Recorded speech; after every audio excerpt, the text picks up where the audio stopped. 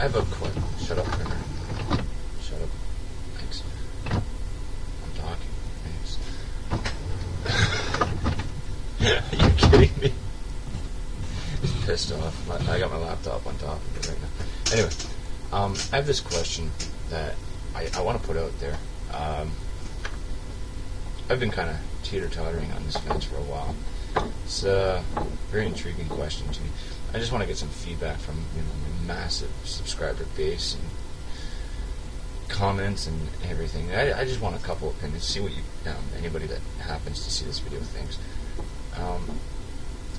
If you're approaching somebody who has a devout belief in something, what's the best way to go about that? Because I like to treat everybody as equal. I don't like to be condescending. I don't like to be mean.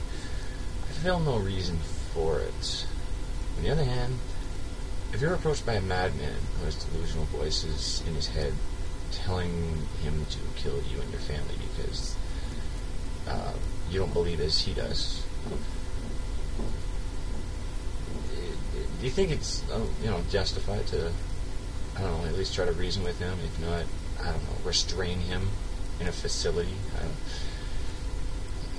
I'm kind of plagued because there's a lot of good people out there that have particular beliefs, and I really do mean to be nice. I want to have these intelligent conversations with them, but it just appears to me that that's almost impossible to do because they spend the whole time either trying to save you or looking down upon you because you don't believe exactly as they do. And essentially, if you talk sense to these people, it's more or less what you're doing too. So being a hypocrite, right? You kind of want to save them from this indoctrination cult that they have come to follow.